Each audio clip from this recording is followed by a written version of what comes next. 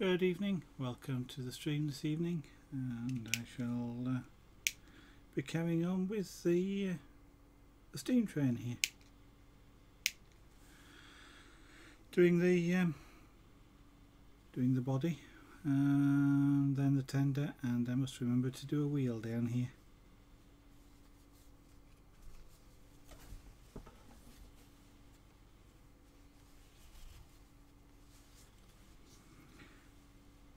For the moment we'll just continue with this part of the body here, and camera's shifted a little bit, so we'll just move that more like that.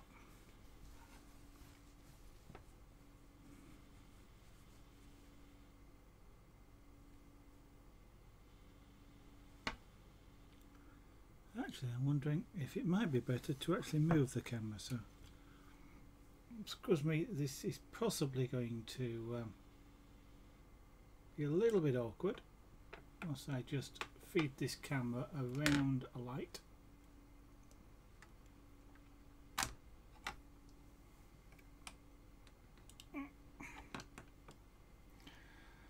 That's probably going to go all sorts of directions, so excuse me whilst I just sort it out.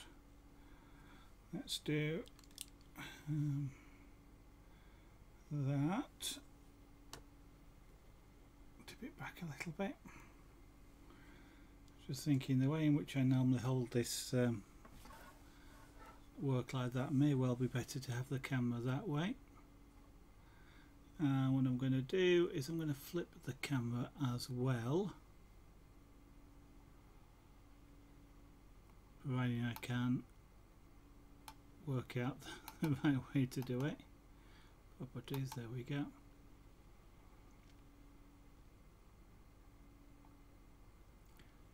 And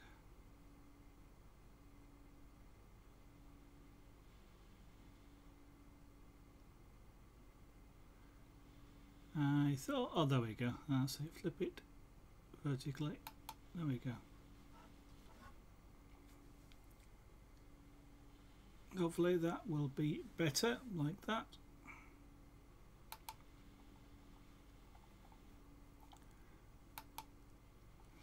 Zoom it out and we might get a bit better lighting on it as well. There we go. Let's see how that goes. Good evening, Fear Reaper. Welcome to the studio this evening. Just messing about with the camera again. I'll mess about with this camera. He's never this one. That little Microsoft camera. Don't really like its mounting, but there's nothing I can do about it. Ah dear. So how are you this evening? It's for some reason it's taken a this evening has suddenly taken a really bad sort of turn. Ah dear. Late start, late tea, and my microphone decided it wasn't going to work, so I had to unplug and replug that. Then I wanted the camera in a different position. And one or two other things going on, and it just seems to be a really bad day today. So I'm hoping the rest of the stream goes okay. You're doing pretty good. I'm glad someone is. Dear, how is your papercraft going with the with that car?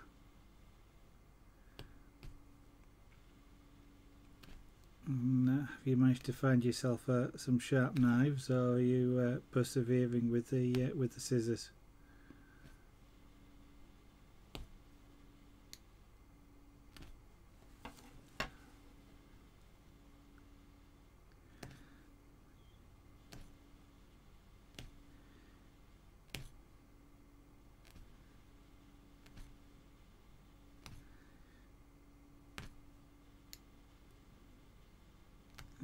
I've had a busy work day at work today, so I've actually been in an office today rather than at home. So I was up early this morning and relatively late home, and then rushing to do lots of things. Still, hopefully, as I get into doing this, I'll feel a bit calmer and more relaxed, and It'll be quite a fun stream this evening.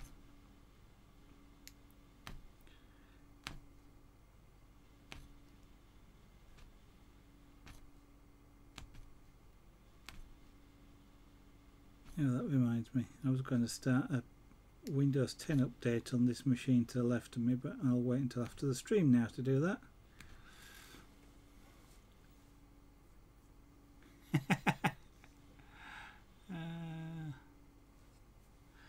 I didn't actually. Well, I watched. I had him on yesterday, but I had the sound turned down. I was watching something else, and I had about 3 things going on at the same time. So basically, whilst I had this stream running, I didn't actually get to hear him. But yeah, he can well be really quite funny. He was doing the Rat Pack, I believe, last night, wasn't he?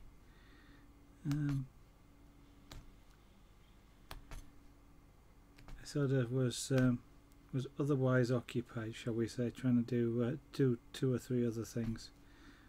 I'm still trying to get my website up and finished, but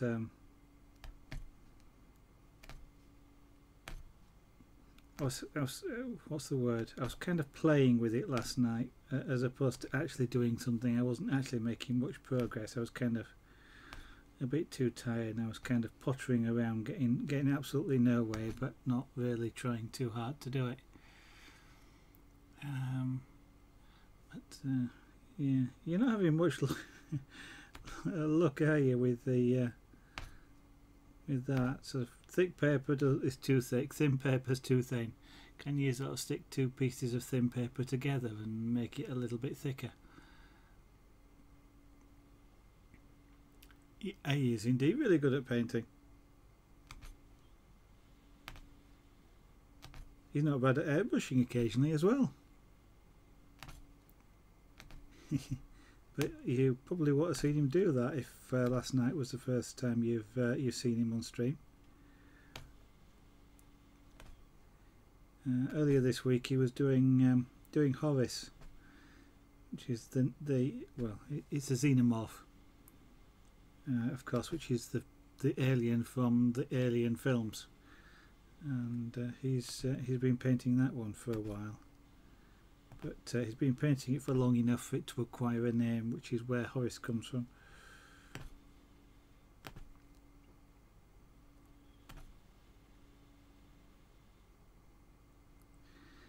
I'm guessing he was perhaps having a rant about something last night. So what was last night's subject? Yeah, he did mention that, I think yesterday, didn't he? He was wanting to do some papercraft. I know he was mentioning he wants to do a life-size something from Star Wars, a life-sized robot of some kind. I forgot what it was now. I think one of the war droids of some kind. No, it's gone. But ranting about the postals. It had to be something.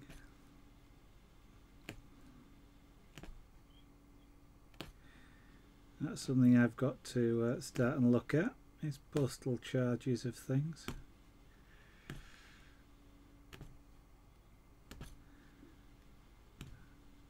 And try and work out what on earth what different charges are for different things.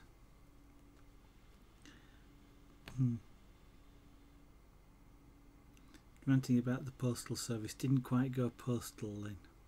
I think that must be. I'm fairly well.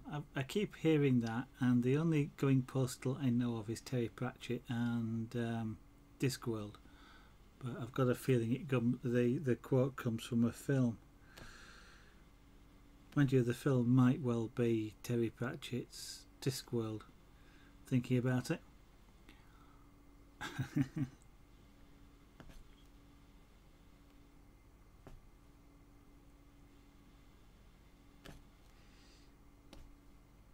Well, I'm glad he's getting back into streaming again.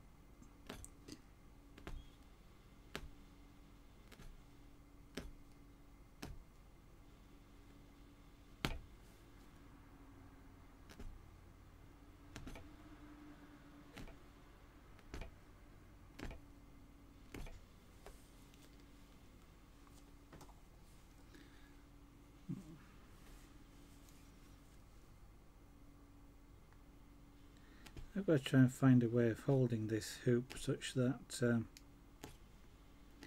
not bending my wrist at a really awkward angle, which is what I was just doing.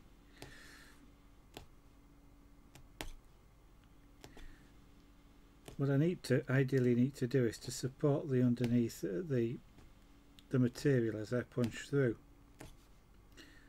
That way it's easier to work a lot faster, and it actually is a lot, I'll say cleaner, but what I mean is I can be more consistent with spacing and things like that, but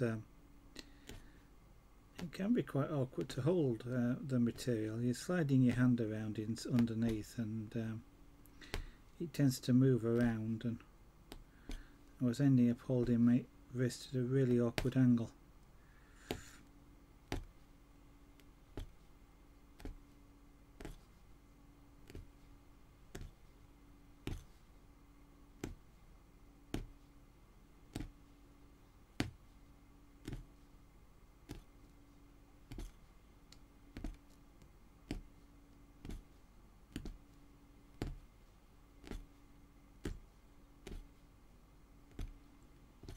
It's not going too bad.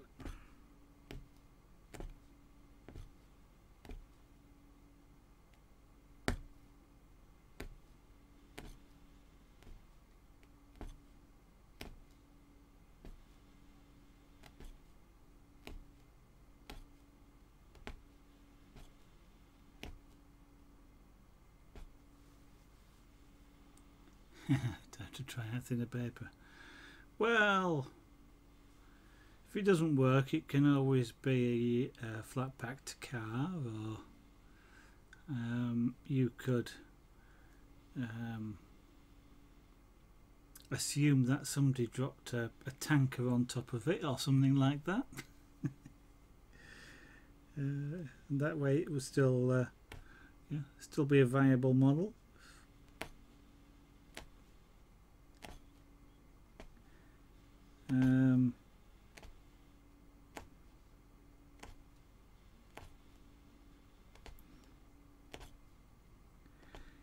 You could always, if it's sort of okay but not quite okay, what you could always do is try doing something like PVA glue, just coating the back of it, the back of the paper, and letting it set. So not glue it to anything, but just coat the back, and see if that stiffens the paper up a little bit. Yeah, because you want something that you can actually pick up the model, don't you? Because that's, well, for a start, that's what people will do. So you don't really want to be sort of being very ginger about having to pick it up and move it around. It's kind of not much fun that way.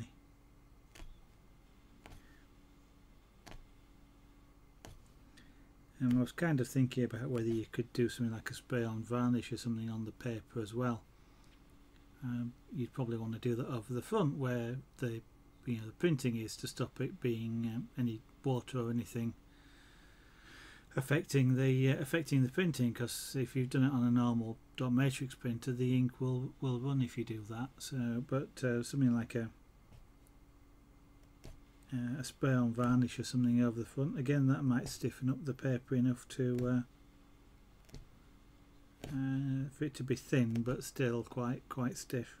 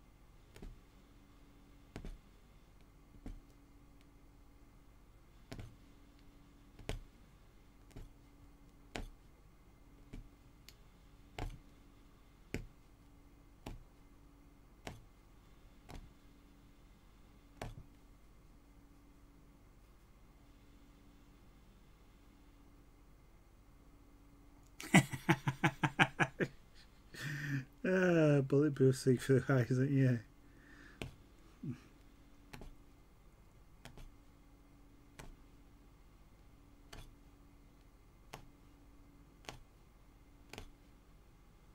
Well, I know of a glass blower.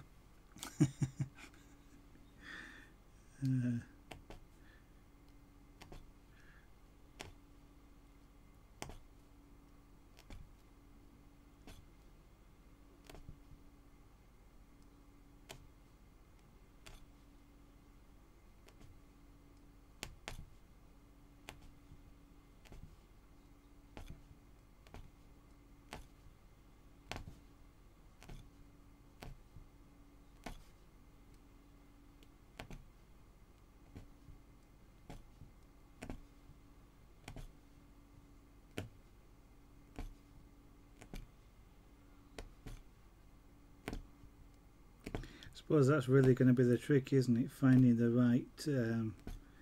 right thickness of material for the size of the model that you're doing, or at least the size of the maximum span, I guess, of paper, so that it will support itself when it's used in the model, but it's small, you know, it's thin enough to be.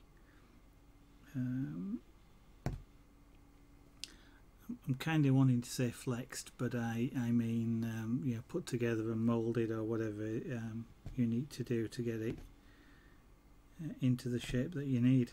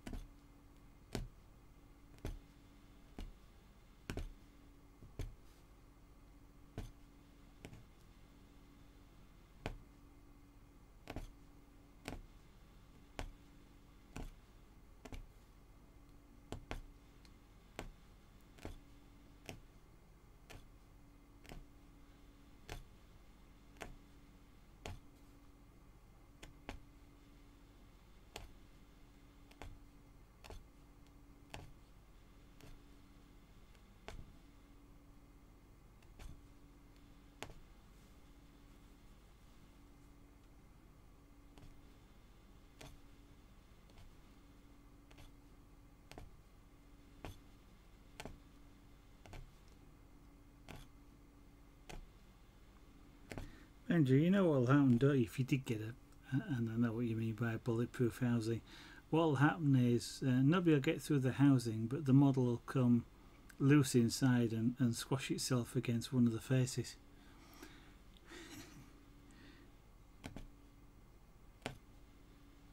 You know, Murphy will get involved in this. Murphy always gets involved in these things.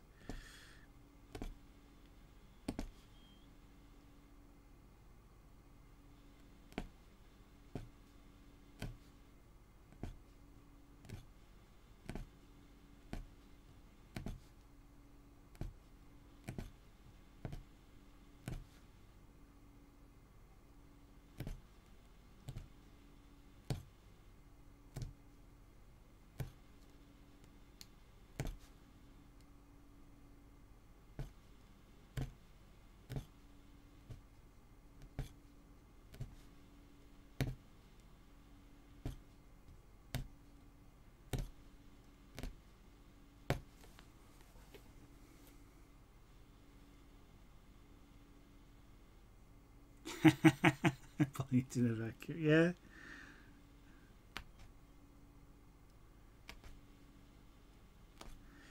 Yeah, but remember, things still have mass in a vacuum, and then there's no air resistance to slow it down before it smacks into the edge of the glass.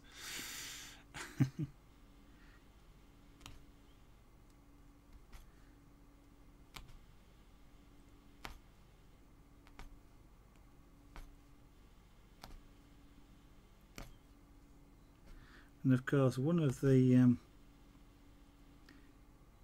previous ways in which a vacuum could be obtained within a vessel like that was like they used to do on the old valves, which is use a substance which they called Well, in valves they call it a getter, but what it does is you basically ignite it and it burns up all the oxygen, thus producing a vacuum.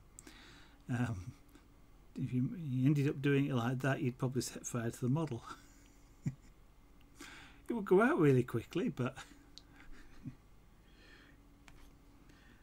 I just think you'd be able to create a vacuum seal and an authentic accident scene all in the same go.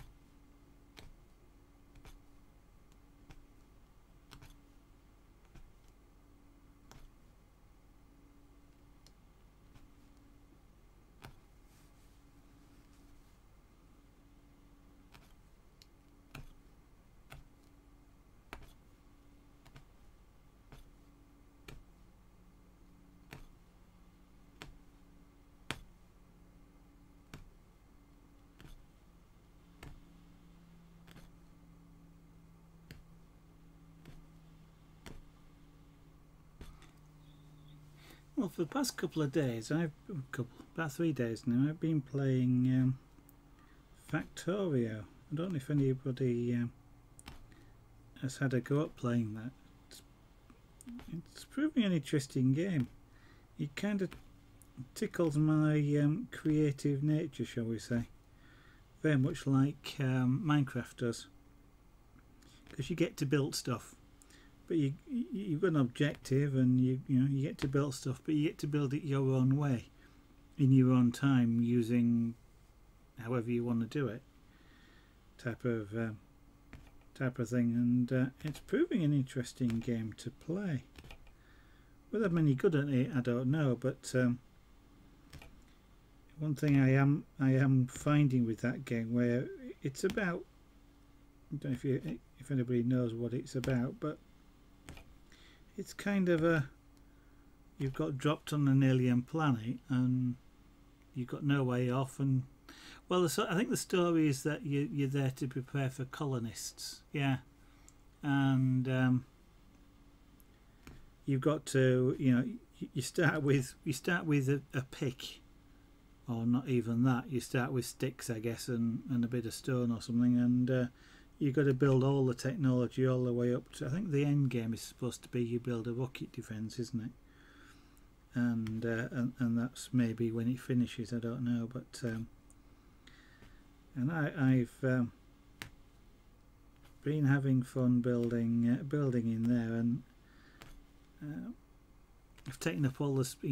You've got transport belts and factories and furnaces and these sort of robot arms all over the place, and because you kind of start haphazardly, or I do, because this is the first time I've played it, and now it's kind of like I haven't got any more space, and there's belts going in sort of loops and under other belts and things like that. There's no real organisation in it as such, but then it becomes a case to sort of expand. You need to sort of organise, and I'm kind of really reluctant to break it down to build it up again, which is about the only way you can do it, I guess. And at the moment, I'm not running out of iron, but there's no more iron around where I am, and I've already had a walk around, shall we say, trying to find some. And after about 10 minutes of walking, I still haven't found any. So I don't quite know how long this playthrough is going to go on, because if I run out of iron, then you're kind of stuck.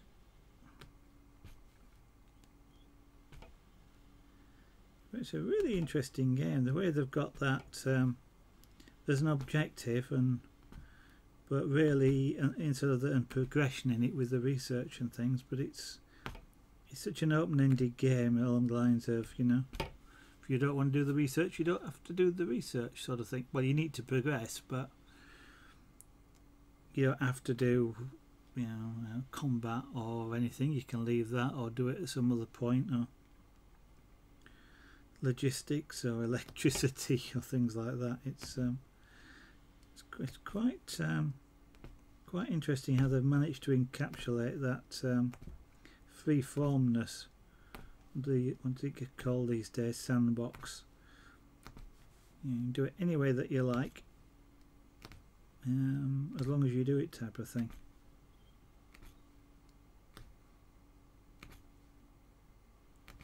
But I only relatively recently discovered it watching a couple of YouTubers play the game, and it sort of just really looked interesting to try,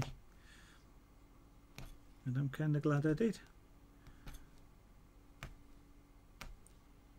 Trouble is now is kind of I don't really want to put the game down, if you know what I mean.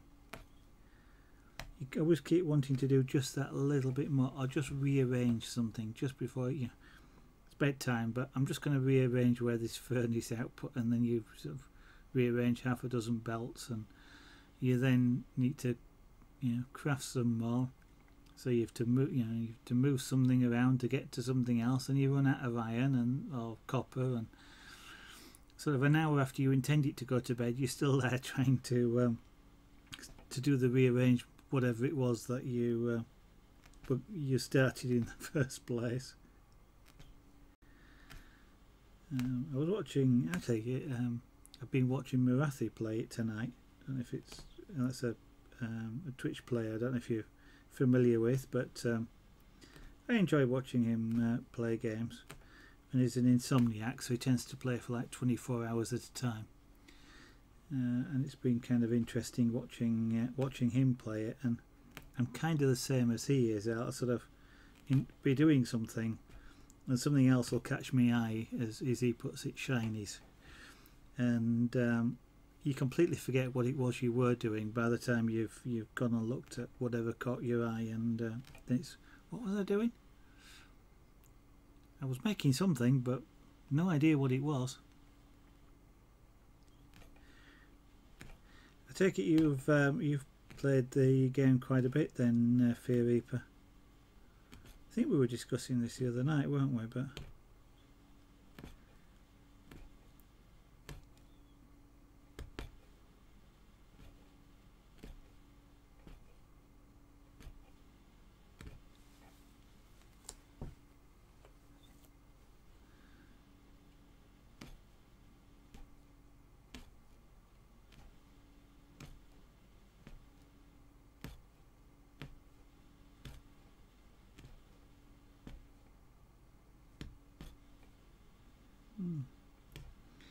looks like I'm going to run out of this blue thread before I finish this part of the body.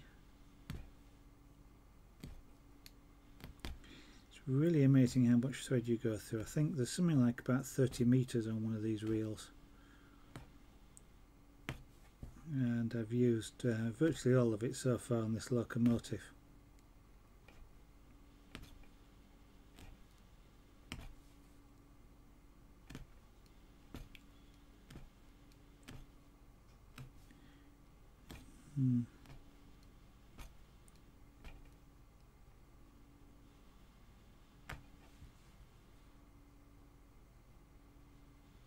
Ah, okay.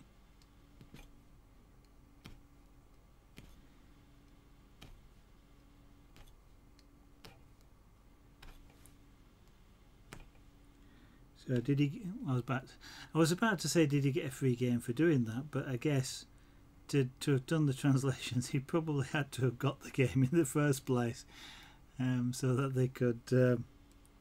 He knew what to translate.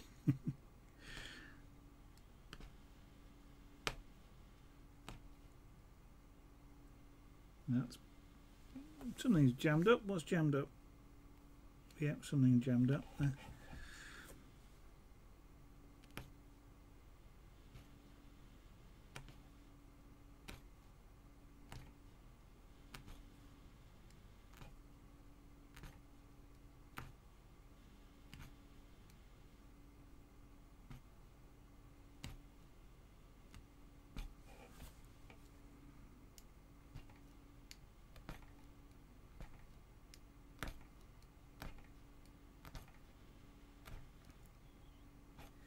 what was it I spent last night? I think I spent something like about 10 or 15 minutes last night trying to puzzle out why the I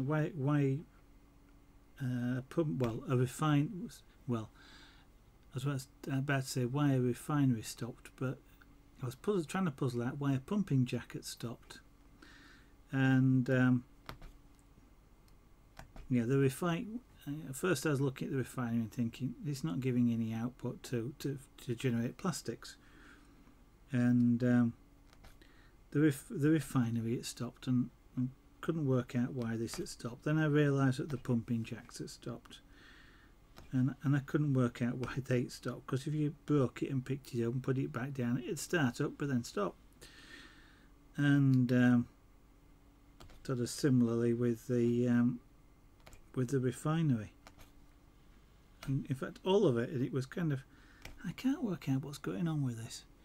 It took hello 3D bloke, you're here but not, if that makes sense. It makes perfect sense, which probably means that I must be going mad. Oh, he did get a free copy. Oh, that's nice of him anyway. Don't know if you've played it, 3D bloke. Kind of strikes me something that you might enjoy, Factorio. And it took me about 15 minutes before I realised that, because I was fairly early on, if you like, just having got the oil processing research, that I realised that the tanks that I was feeding the heavy and light oil into, you know, as the byproduct stuff, were full. Nowhere to put anything. So it's kind of like, alright, well, I need to do some research to get the ability to crack those down into the sort of the petroleum gas, which obviously, as you know, you use for the plastics. And how can I do this if I can't get any plastic out of it to make the, I think it makes the Science 3 packs and the blue ones. And eventually I just to build an extra 2 tanks and just drop them down just to put stuff in whilst I built, you know, could research the additional processing and then build the extra stuff on there. Which reminds me, I should check to see whether it's actually emptying those tanks or not, otherwise I'm going to be in trouble. Again.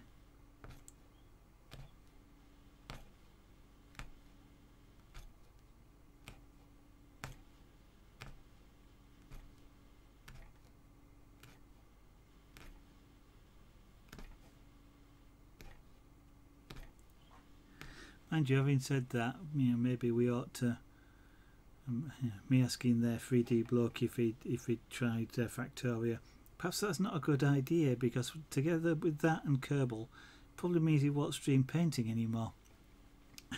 He'd be too busy playing either game. So maybe I should be selfish and not mention it when he's around.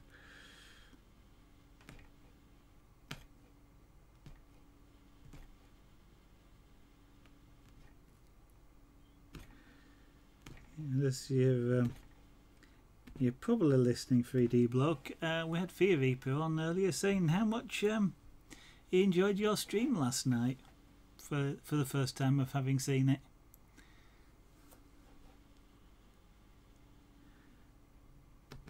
Whilst I was watching you last night, I wasn't listening, so I had the sound turned down. So I gather you had a very interesting stream.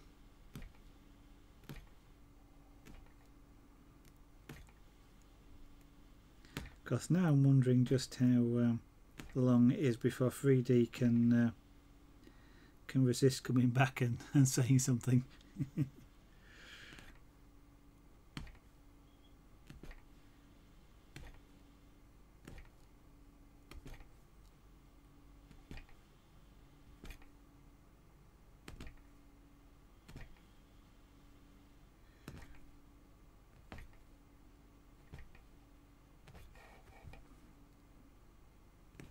Ow!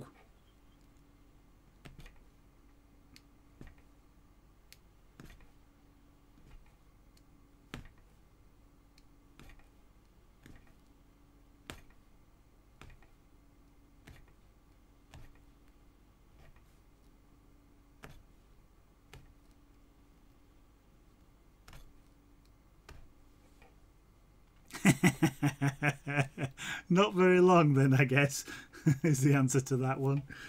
Oh dear.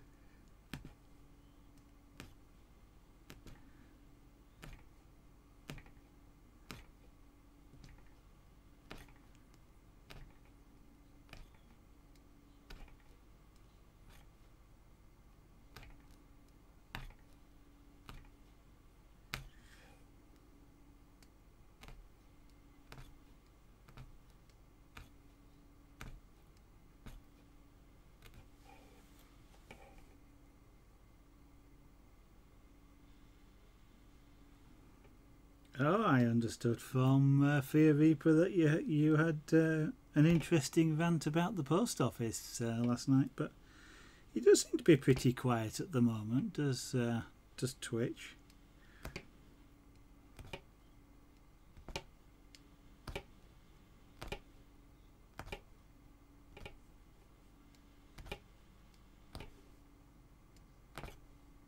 Don't quite know. Well, it's just one of those phases that he's going through, I guess. But it does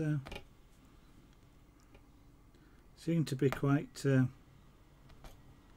interesting how some weeks are really busy and some weeks are really quiet.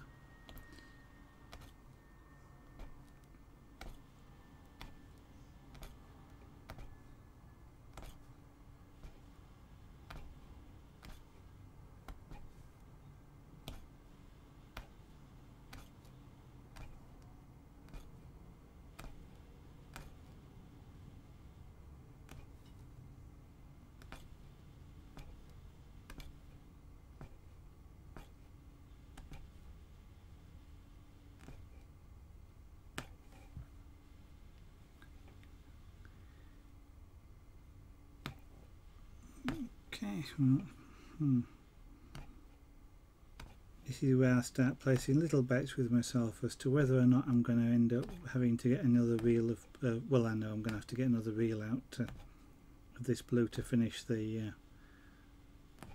piece, but as to whether I've got enough to actually finish this section of the locomotive. Anybody feels like having a pretend bet, go ahead, as to whether or not you think there will be enough. I literally don't know.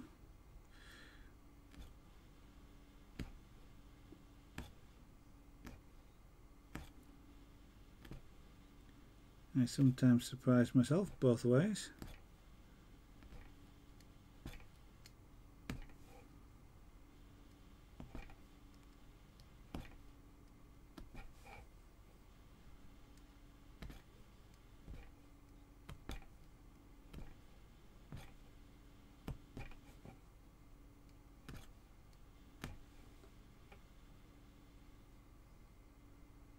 Oh, okay.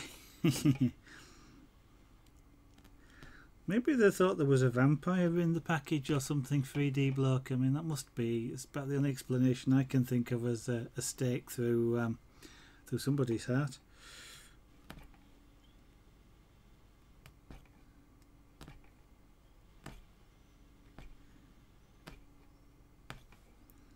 I've not actually had to send anything at all artwork wise through the post yet. I suspect well, it would be kind of, in a way, it would be nice to start having to send some stuff through the post. You think I'll make it? You could be right. I've at times I've looked at things and been surprised at how much I've got left, and at other times I thought I've got loads and it's run out really quickly. But I'm kind of not a betting person, though. I once spent three or 4 days in Las Vegas and never spent a penny on any gambling at all. Not in the slot machines, not on any of the tables or any of the games. I mean, we spent some money going to like shows and stuff, but not any of the gambling. I'm quite happy to watch other people lose their money rather than myself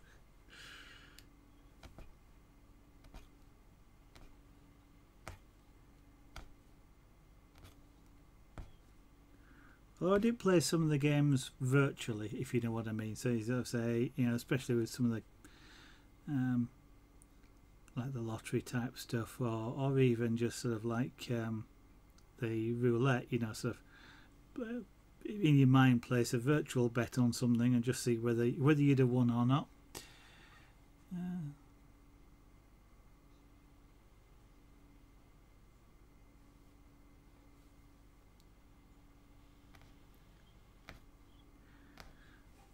Oh, did you start doing some rage painting last night then, 3D block? You know, throwing paint at the canvas.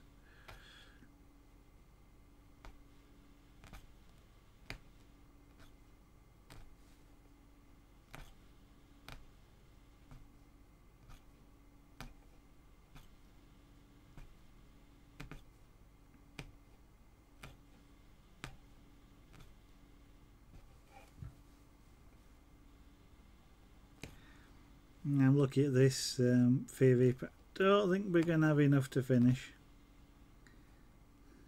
But we shall see. I think my guess is I'm not, but that is purely a guess.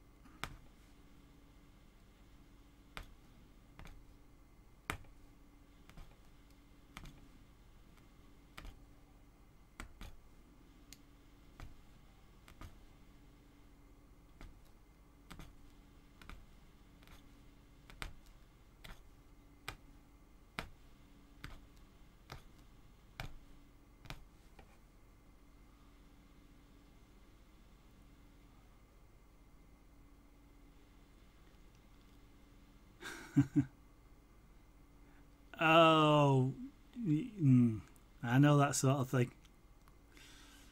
I've done it with all sorts of stuff. Not canvases, because I've never painted a canvas in my life, but you know, doing picking up things like models that I'm painting or stuff like that, and you know, you have a paintbrush full of paint, and it's not like a delicate dab. It's always goes in the worst place going. Or I've had the paintbrush in my mouth is usually the one, and I'm not watching what I'm doing.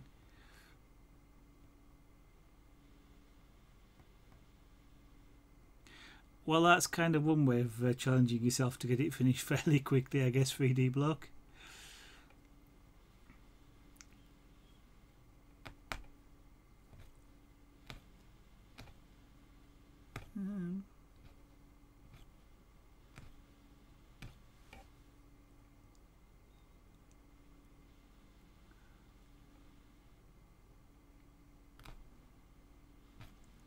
Good. I'm pleased, Comp, that you find it good for something and it's peaceful, which is very nice to know. I mean, after all, that peaceful is a really really useful thing. Nice and relaxing.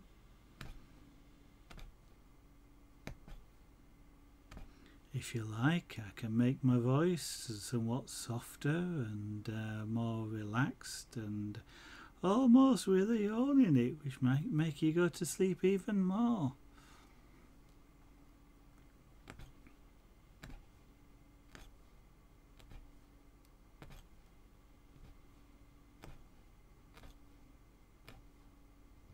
And of course, if you are going to go to sleep, Comp, make sure when you your nose hits the keyboard, it clicks the follow button just as you're doing it. Might as well get some advantage out of it.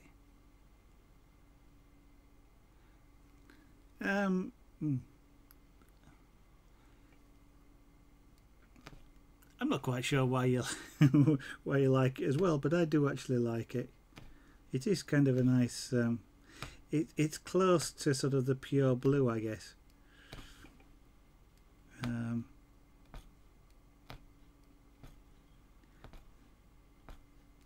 There are certain colours that I really like, and I know this isn't the camera isn't going to show this, but I've got some purple rings here.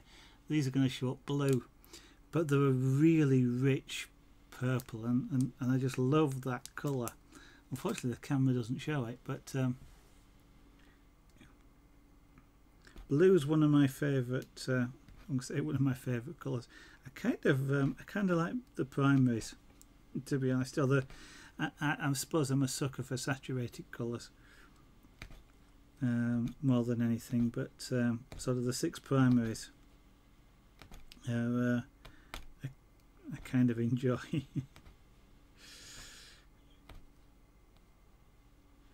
And of course, at this point, we've got some people wondering what I'm talking about with 6 primary colours.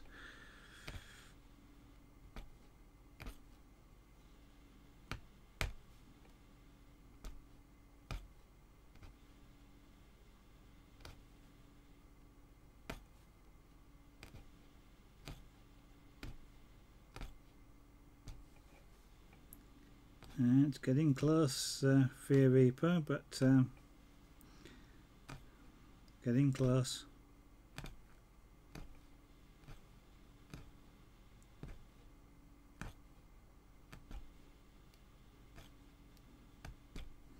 My Yorkshire heart wishes or hopes that you're right, by the way. You're right, it is Eddie Fall Guy. Actually, it's probably a bit more. It's like that, but it certainly as rich as that sort of colour. But I think it's probably, I was going to say, a bit more purpley, but it's more towards the slightly darker shade.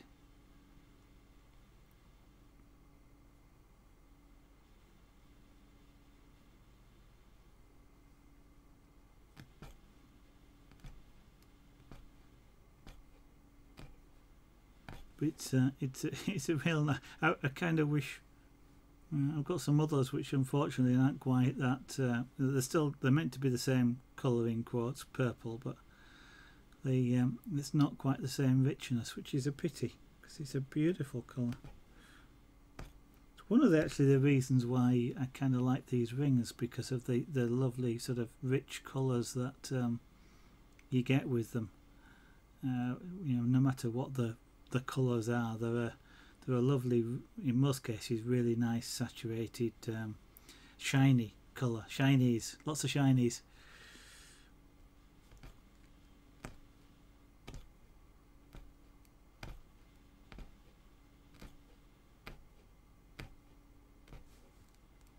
Did you manage to get your I'm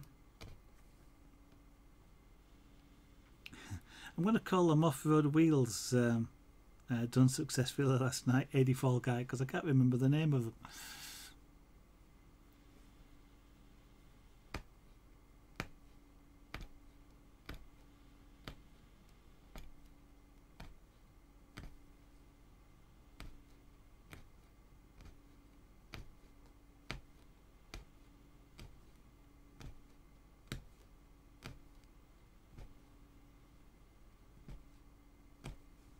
Okay, well, the thread's disappeared down into the needle barrel now, so I don't think we're going to manage to complete with the thread. But oh, we're out. There we go. We've gone. We've finished. So I shall now need to thread some more in order to finish it off.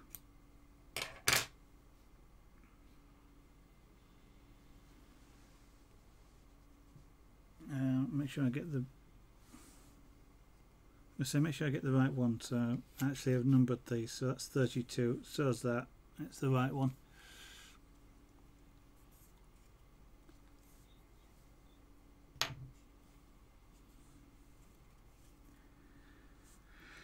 Yeah, well, somewhere around here, I was about to say somewhere around here I've got a Pantone colour chart,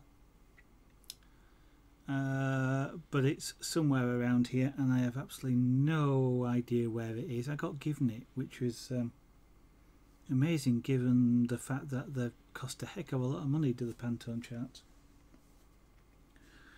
Just don't really have a use for it that much. I don't go try and do colour matching to that level.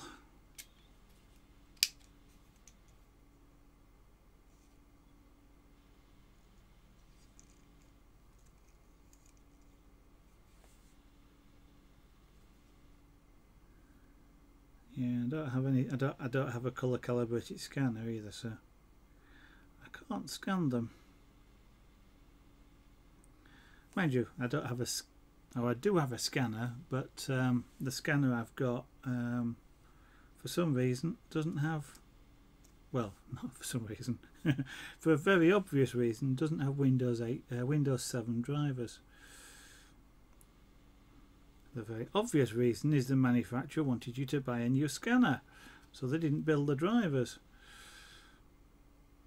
Canon, nothing wrong with it, and I kind of hate having to buy like a new scanner, for no other reason than the manufacturer doesn't want to support their older products, which are no different to their newer products. Bit like sort of Apple type things, it's it reads the device ID and goes nope, exactly the same interface, but just reads the device ID and goes nope, I'm not going to talk to that one.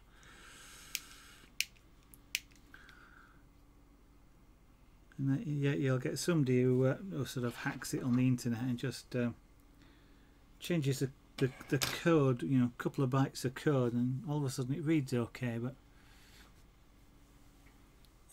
thank you very much for that, Fluffy Twiggler. Oh, I see. Well, that's definitely a good way of finding out what the colour is.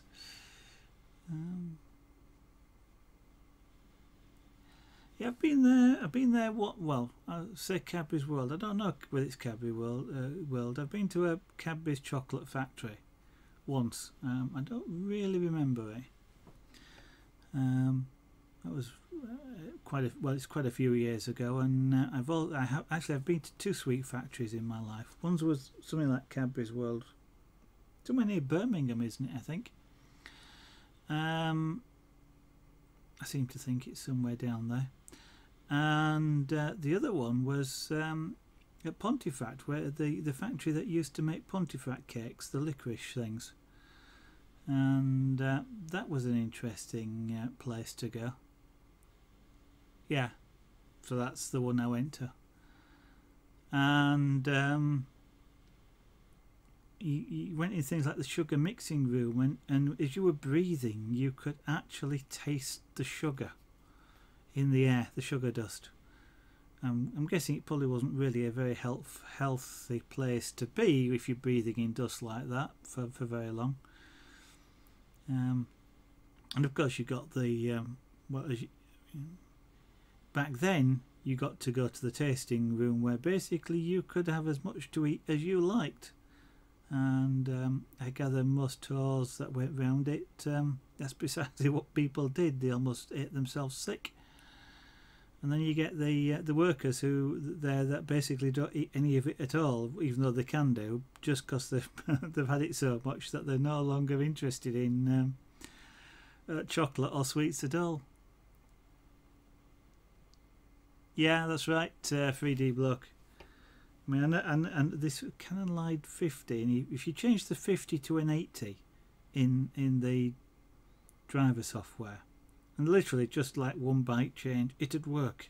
So obviously it wasn't anything that was inherent in the machine itself. They just decided, you know what, we're going to not let you run this driver against that particular machine. So as it stands at the moment, I've not bothered replacing, I kind of could do with it really, from the point of view of things, you know, useful things I want to scan, like CD covers. And I know that's breaking copyright, but just to put it again, you know, when you've scanned music, which is also breaking copyright now,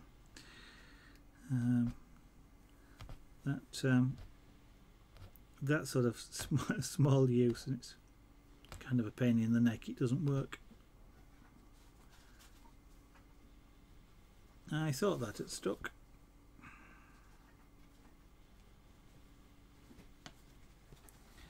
Paper's too thin. You're not having much luck with that particular model, are you, Fear Reaper?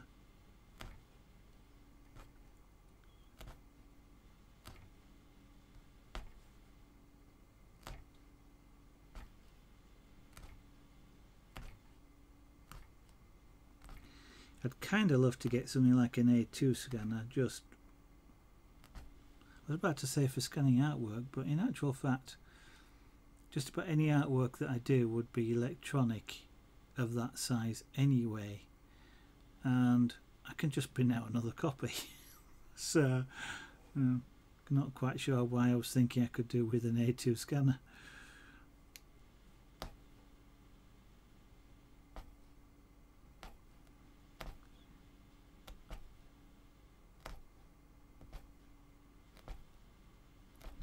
Mind you, there again, these days cameras, providing you can get it, well, even maybe, I was going to say, providing you can get a good straight shot, but there again, with something like Photoshop, you don't necessarily need to be too accurate with it these days. You almost don't need a scanner these days. You just photograph it and then adjust it afterwards.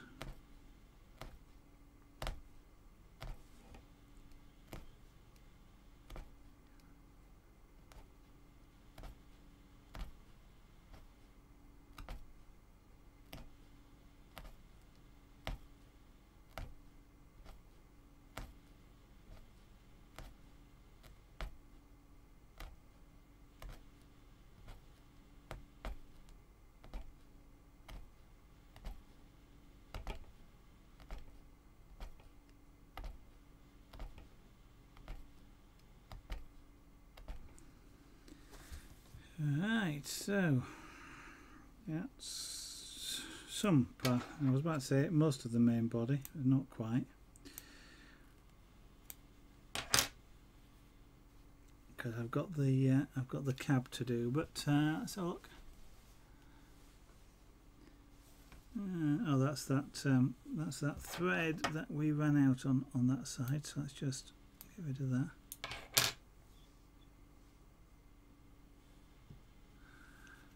And I'll turn it around, so that's what it looks like at the moment. Now this white looks a little odd. I'm hoping that that's going to look a lot better when I actually put some of the sky in. I'm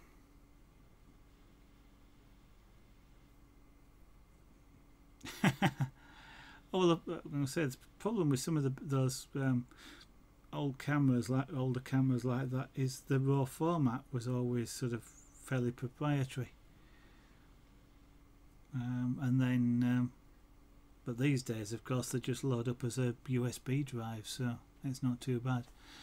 Yeah, actually, of course, you're saying that you'd like an A0 plotter. Oh, a plotter. I was going to say a scanner, then I suddenly thought it makes sense to have an A0 scanner because of the size of the canvases you do, and then I thought that's why I wanted an A2, because I tend to, for airbrushing, I tend to use A3, but A2 would be kind of nice to sort of scan an airbrushed picture. But a plotter, why a plotter? Yeah, I just wondering why a plotter. I mean, they are fun. I used to have an A3 plotter. In fact, I still do, but it's got a parallel interface on it, and I think that nowhere on earth is there going to be any drivers available for it these days. But it was always fun driving a plotter. I got it originally to do PCB plots, then never did.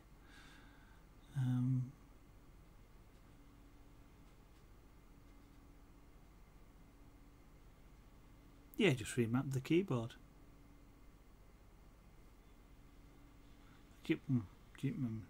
Just trying to think. Then there's not many control key combinations that I use on the keyboard apart from the 3-cut copy and paste. They're about the only ones. Although I guess that's the equivalent of the Windows key, isn't it? These days on the Mac, it's the Apple key was effectively the Windows key. Yeah, just remap the keyboard. What's the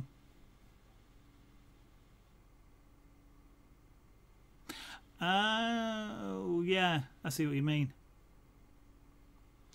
I've got, well, it's not that big, but I've got Craftec Robo up here, the slightly older one, so it doesn't have the adjustable knife on it, but I mean that cuts A4 width, the length, yeah. If you go A4 landscape, so top to bottom 11.5 or something. It cuts that width, but basically as long as you want. Of course, that width is A3, isn't it? So A3 short distance for about 2 or 3 meters, I think it can cut. Yeah, I didn't have any problem with. It's supposed to be an A4, but it as I say, because you can put an A4 through landscape mode, it would do it. But you can basically go as long as you like. Last time I used it, I cut out a very fine Greek key design. In fact,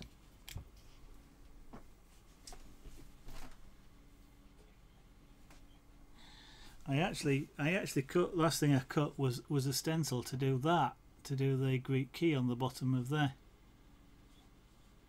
Now the interesting thing about that wasn't cutting the stencil; it was transferring it. That was a real pain in the neck, doing the transfer for that. And I've just seen that.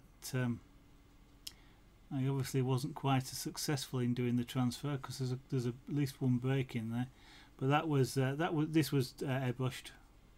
Oh, it's got a bit scratched as well. Something on it, but that was some killer whales basically. I might as well just tip it up a little bit. So this was just an old, what was it? It probably were, you know, like the cheese footballs and things. Just one of those cases, cans, just sprayed.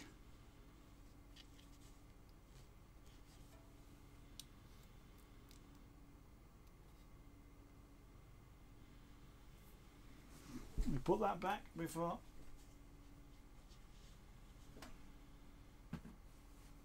I lose it. Right, we'll do the back of the cab here and into the tender. I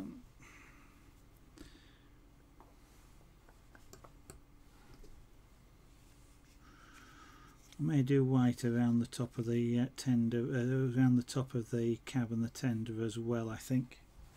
Otherwise it might look a little bit odd, so we'll just do this bottom end of the cab.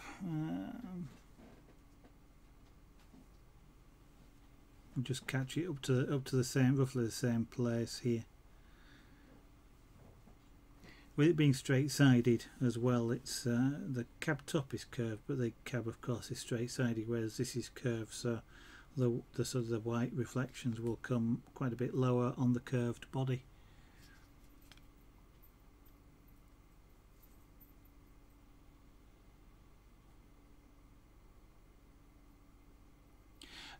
I've seen a couple of people do odd things like that. I think I saw somebody the other night using it like a spray, not the other night, probably about a week or so, using it to spray like a plastic model, but actually just using it like you might use a spray can. So sort of flat out spraying, and yeah, no particular finesse in it, but and I think I probably know, well, not know which one you mean, but I think I've seen one of them, as you say, using them in the same way.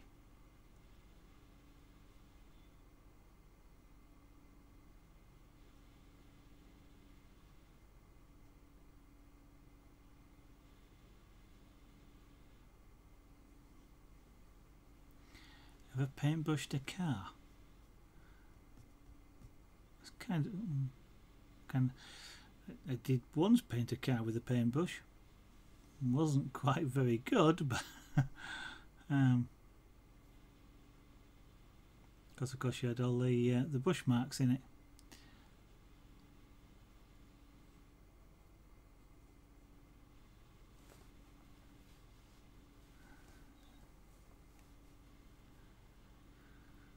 Yeah, I keep meaning to have a play about with vinyl, not stencils, but just vinyl with the cutter.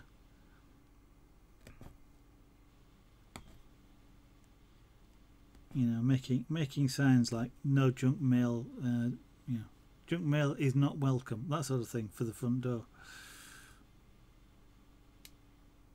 Not that it'll make a blind bit of difference, but I might have fun with a bit of vinyl.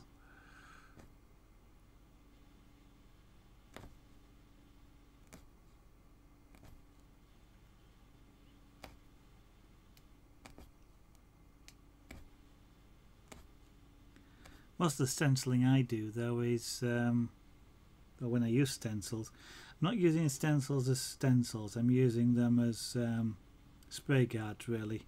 So yeah, well, things like on that can with the killer whales, you know, just laying.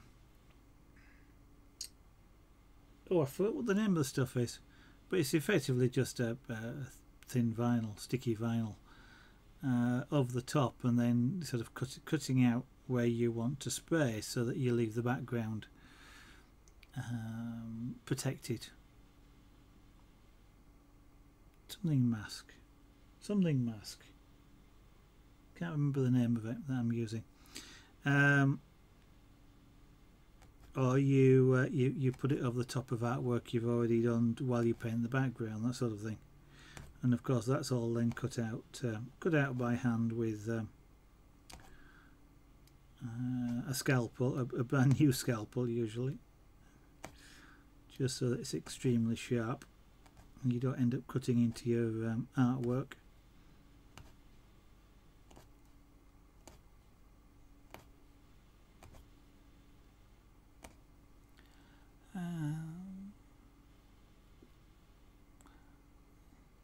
Ooh, designs on automobile airbrushing, eh?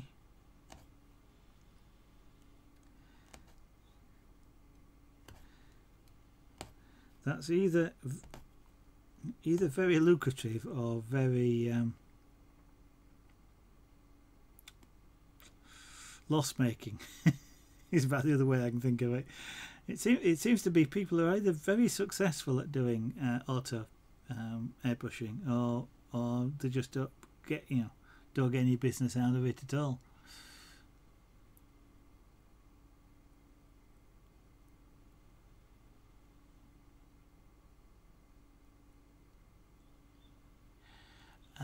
I couldn't really do that, AD, because that sort of thing you probably want a Mylar stencil rather than a vinyl stencil.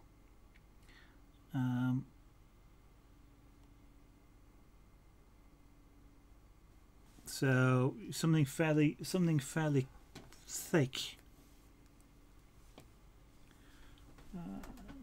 Just trying to think if I've got anything that would.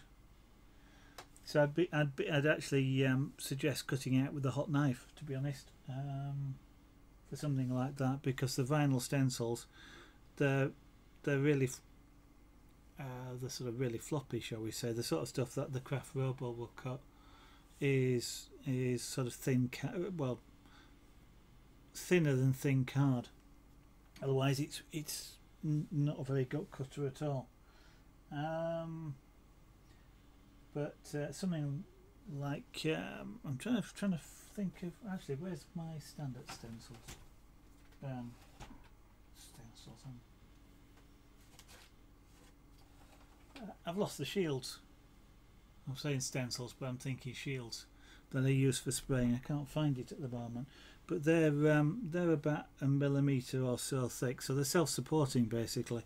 Something you're probably better with something like that. So it's, you know, like a Mylar, say like a Mylar sheet, and then cutting that it out of that.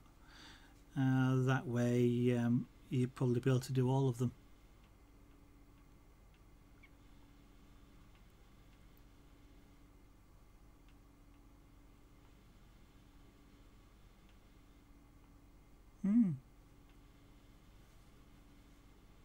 Yeah.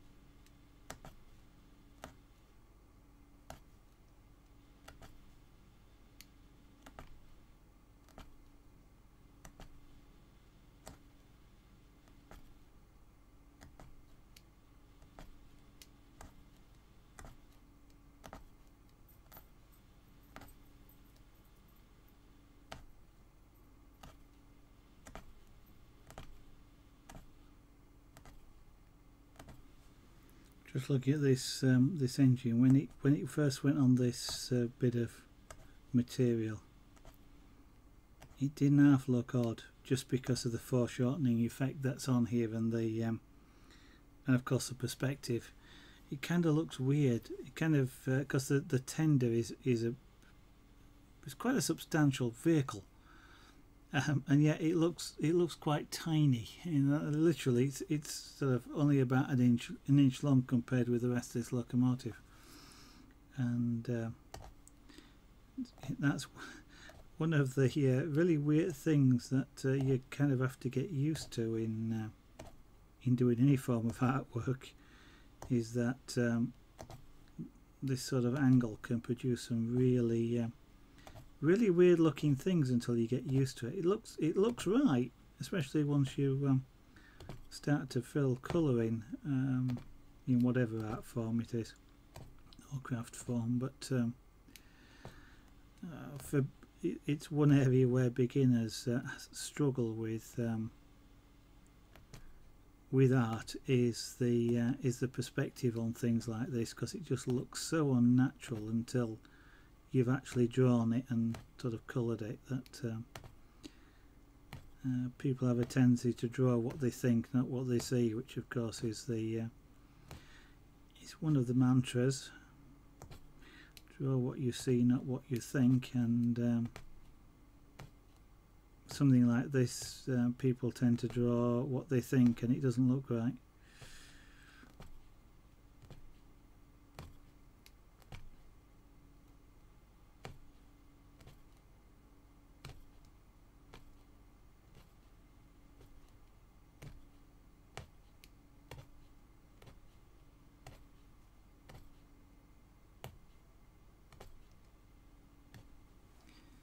Right, I'll leave that bit at the top to do in white, and I shall do some of this tender.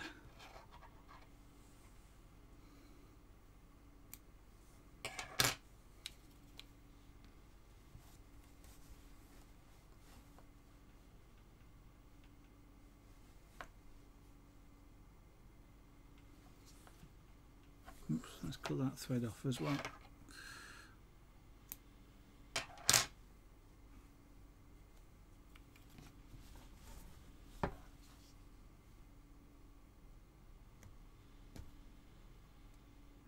Now I really should put some lettering on this tender, but I'm not going to bother.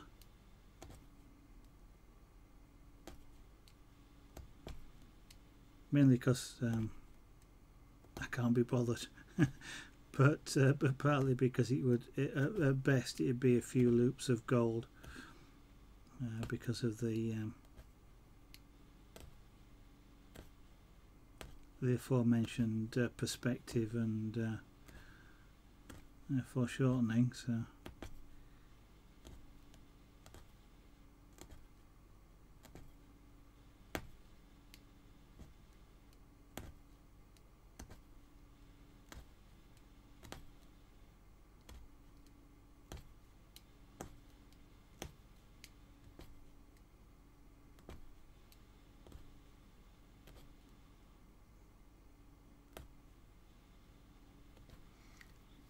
yeah, one of these days cutting a Mallard shield is something I kind of want to have a go at. I only have two, and I kind of bought those when I got the airbrush. Okay, use them occasionally. Don't use them very often, but mind you, I don't airbrush very often at the moment. But when I was airbrushing, I only use them occasionally. But I kind of always thought it would be really useful, because whenever you want, when I've got the sort of stencil that's got a compound curve on it, so it has sort of a continuously variable curve, so you can always find a bit of it that matches the curve that you're wanting to use it for. But I always thought it would be really useful to be able to cut a perfect curve for whatever shape and just use it like almost like a stencil, or things like cut myself like a fire stencil with the shapes that you find in flames.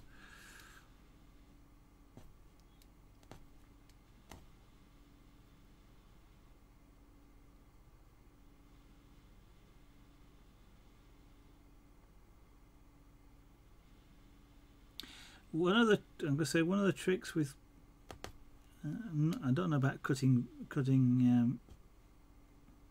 mylar specifically.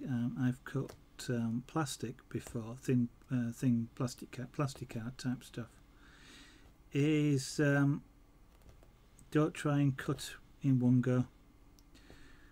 I mean, if you can use a hot knife, then it will.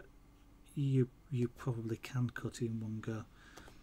You just have to be careful of shrinkage when you use hot knives. But the trick I found was not to try and cut in one go, or certainly not even to try and cut in two goes. Is sort of put a reasonable amount of pressure on the blade. Hold it at a low angle if you can. So not vertically like I'm holding this, but down like you'd hold sort of a dinner knife, quite low, and kind of do it like you're scoring it, and cut multiple times, and it cuts a lot cleaner, or the plastic art cut a lot cleaner like that. So I'm imagining cutting mylar would be somewhat similar.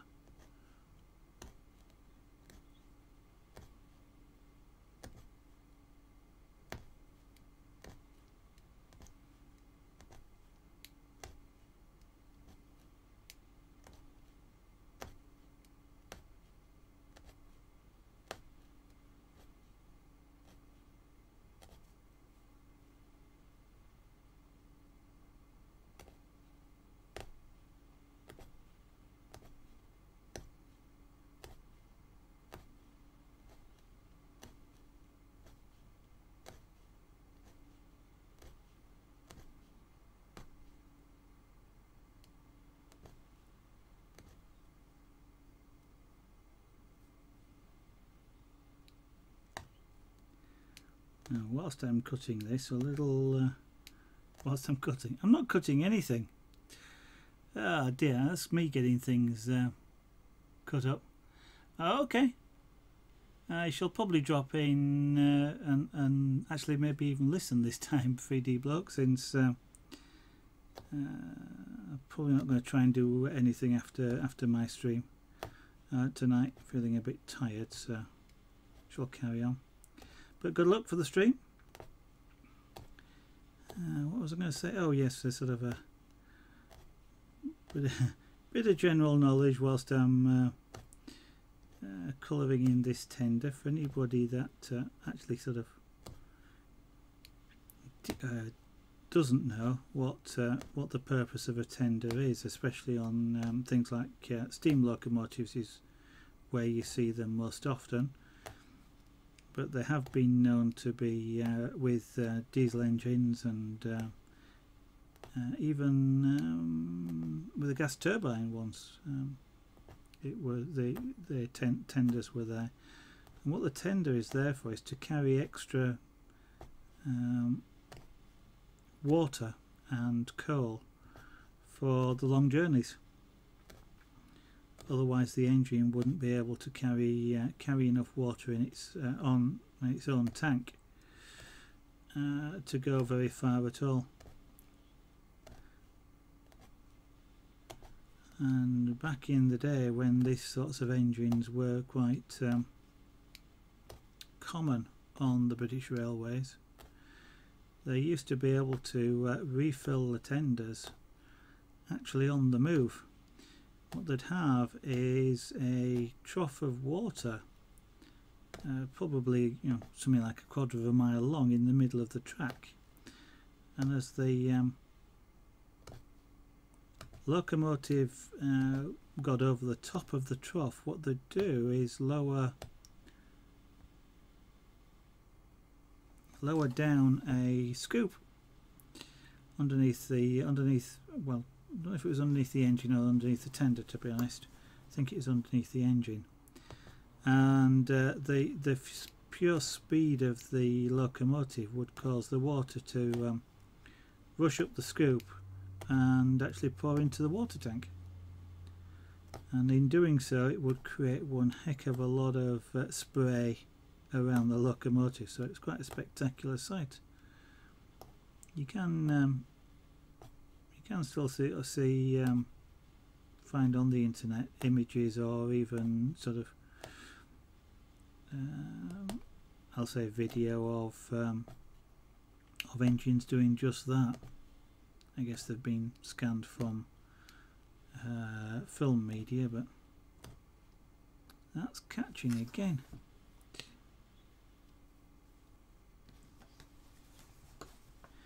So that's one way in which, because water was something they used obviously a lot of, that's one way in which the locomotives could basically go non-stop for really long journeys. The smaller engines and sort of the workhorse engines, like local engines, would just sort of top up at any convenient station they happen to stop at, and just about, well, back then of course every station had its own water tower in order to top up the locos.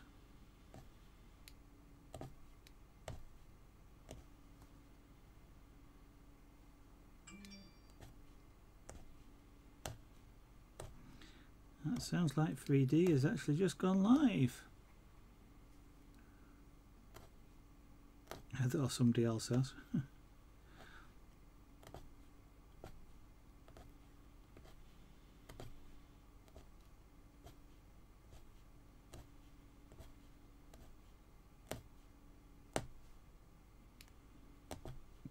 Now I actually thought, mind you, I was about to say I actually thought I'd finish this loco tonight.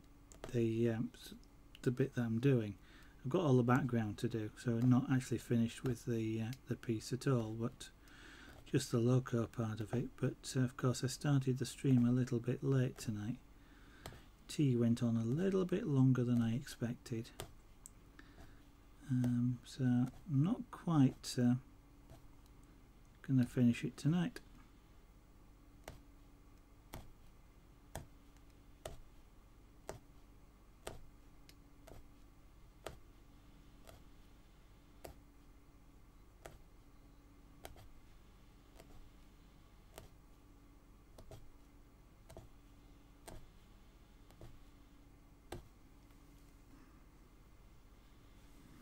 Although, you know what, I've got a bit of white to do and I've a bit of grey to do. I was thinking actually of just stopping round about now, but given that I've got such a small amount of white to do, a little tiny bit of grey to do, I'm going to do that before I stop. So we'll actually complete the engine itself.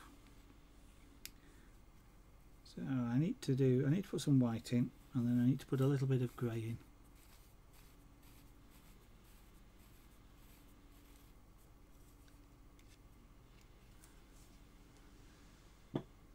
Interesting that Eddie Fall guy, because I watched a behind the scenes video from Matt Pendleton yesterday, who mentioned the very same thing about having, if you had 2 cameras of the same type, how in a lot of cases either the drivers couldn't tell them apart, and so you had a problem, or you couldn't really control them independently. And so use different cameras, which is kind of what I'm doing here. But if I remember rightly, 3D Block's got 2 920s, and I was about to say, yeah, see what happens as well, but I think he's got at least a 930 rather than a 920, and I don't know if that makes a difference. I kind of expect it to be the same driver, but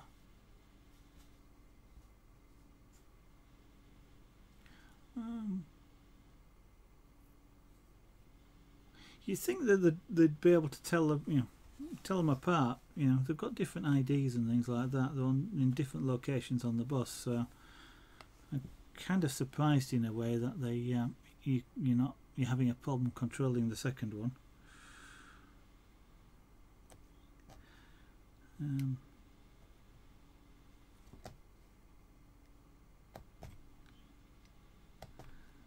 But good to know, because I was kind of saving up for another 920 to replace this Microsoft thing that's in front of me. So maybe I don't want to do that. Maybe I'll want to get a different manufacturer's camera.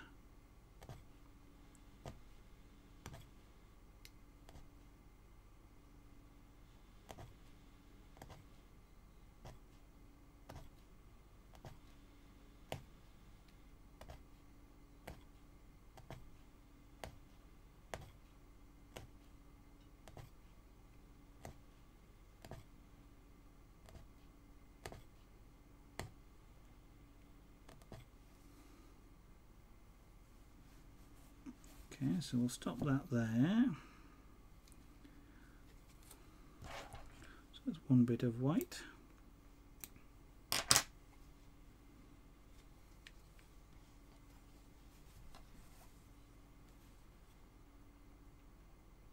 Okay. Yeah.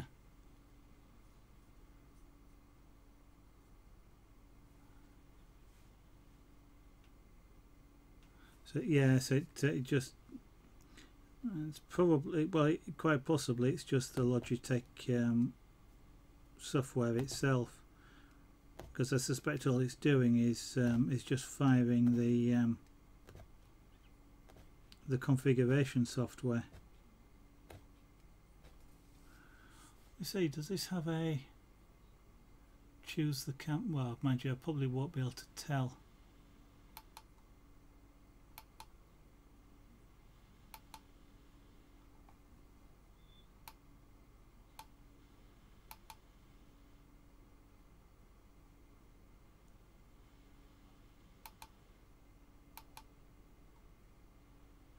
With only having one camera, I'm just looking now at the sort of the controls. That's good. That for some reason fired autofocus. Sorry, fired focus right over to the right hand side of the in macro mode basically. I can't see anywhere in the No, I wouldn't like to keep the changes. I'm just looking. Normally, you can often see in the. It's done it again.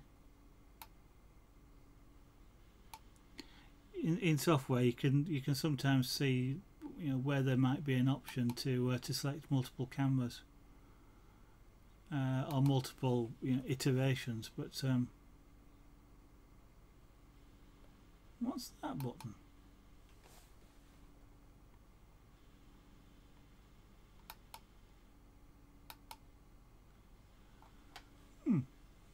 I've just seen a little button on the interface that I hadn't noticed before, and doesn't have anything on it, but doesn't do anything. Just to the right of where it says controls, there's a button on the right hand side of the window. I have no idea what it does.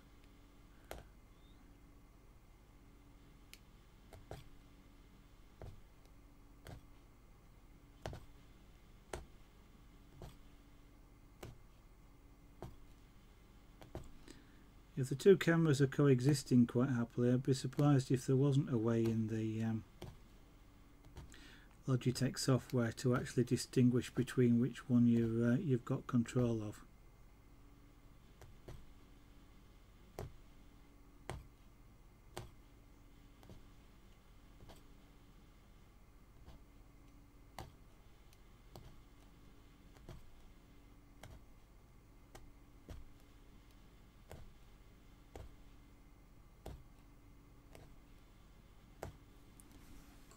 Okay, so that's the last of the white there. So I've got a little bit of probably light grey to do.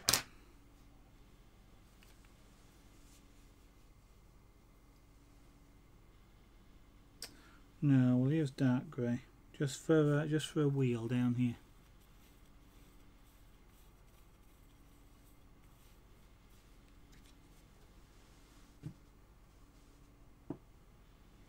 That's black, so that's the dark grey.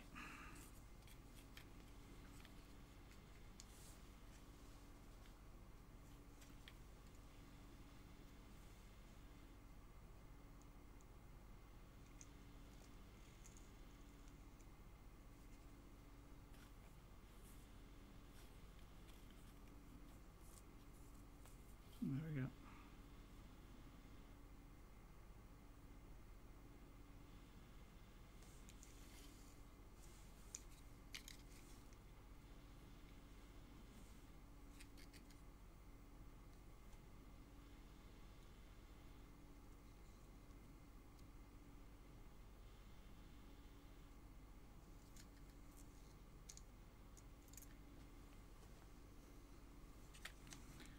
One, two, three.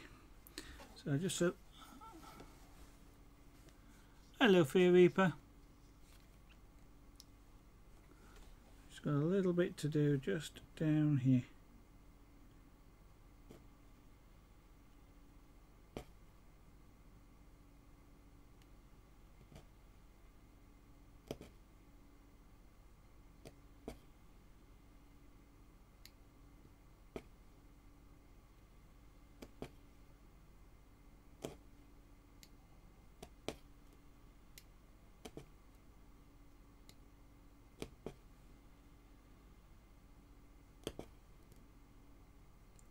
This is basically just the back edge of a wheel.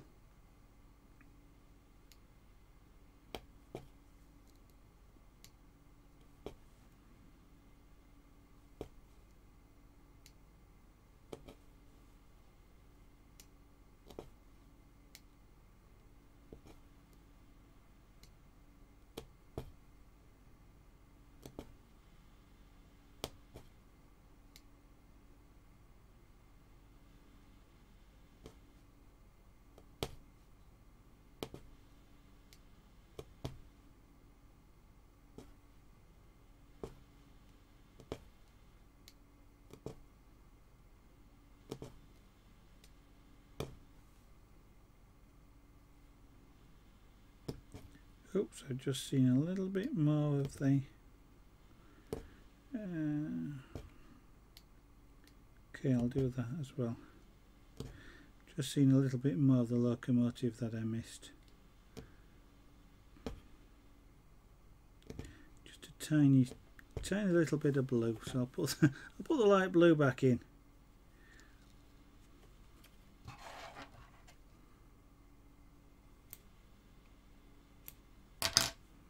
So the light blue needs even less than the grey that I've just done, but it's missing, so I need to put it in. Light blue, just a little bit here where it attaches the buffer to the engine. I missed putting that in while I had the blue in, so we'll put that in.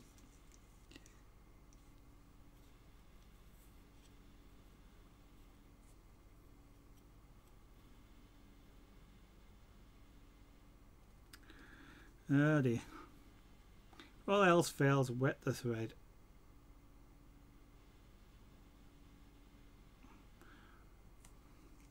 I just knew it was going to be awkward trying to get through there.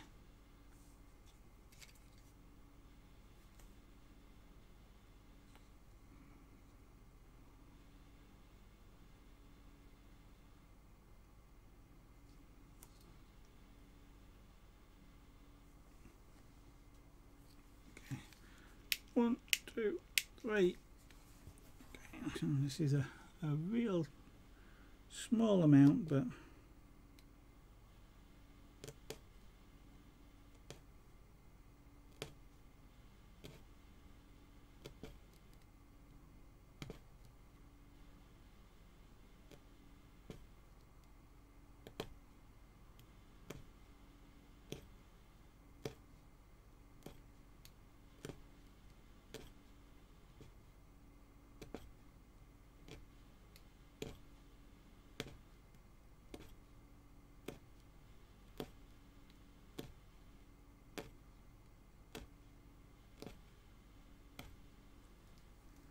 and that's that.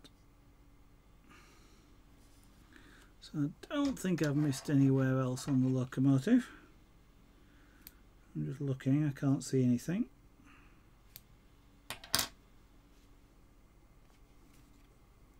So we shall turn it over. That's the locomotive complete.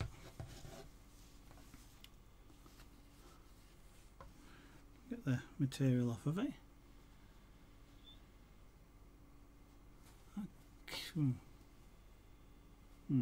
Angles look a little bit odd, but that's probably just the angle that the camera's at. Now it looks a bit better like that. Tip the camera up.